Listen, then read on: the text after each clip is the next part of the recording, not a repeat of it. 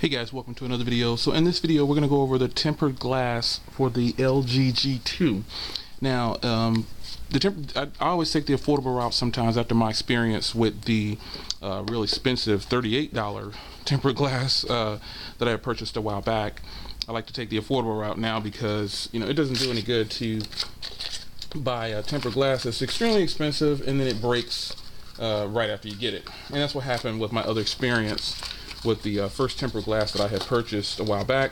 So what I decided to do was to start buying the more affordable tempered glasses, and if they break, I don't feel so bad. So here's the tempered glass for the LG G2, and we're going to install it. I've also ordered these before, and it got here and it was cracked. I was like, oh man, but this one seems to be good. So it is definitely good. We're going to grab our G2 here. You see how it's going to line up like so. You can see there. So you also know that I have tons of phones, and what I do, I box my phones back up, and sometimes if I can get them to put things back on, I'll do that. But we're going to go ahead and peel this off, and then we're just going to put the tempered glass directly on there. And there shouldn't be any bubbles or anything with tempered glass because it'll heal itself.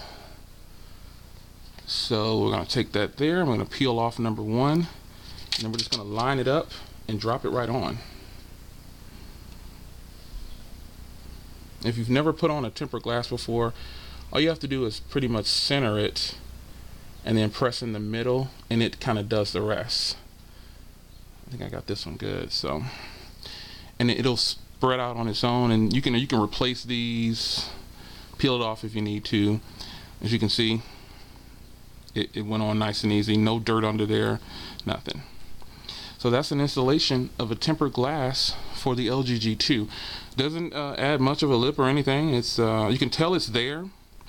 The only thing about the LG G2 with the tempered glass, you can see around the edges, it's curved so it doesn't sit flush down on there, which is why I decided to go with this one, because I don't want to spend a lot of money on a tempered glass that if I break it right away, I'll be extremely frustrated with it. So I opted to go ahead and get this one, and I say spend a lot of money. I'm going to put a link in the description so you can actually see how much this costs.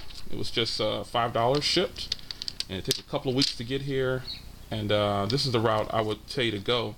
That way you can buy a couple of them, several if you want to, and you'll be able to switch it out if you want to, if you crack it. But I just buy one and leave it at that. So there's the tempered glass installation for the LG G2. Remember to check the link in the description on where you can get this tempered glass, where I got it from. $5 shipped. And also, remember to give me a thumbs up and like the video, subscribe if you haven't already, and I'll see you guys in the next video. We're going to revisit this phone here shortly, and I'll tell you what my thoughts are on it after having it for such a while. Take care, guys.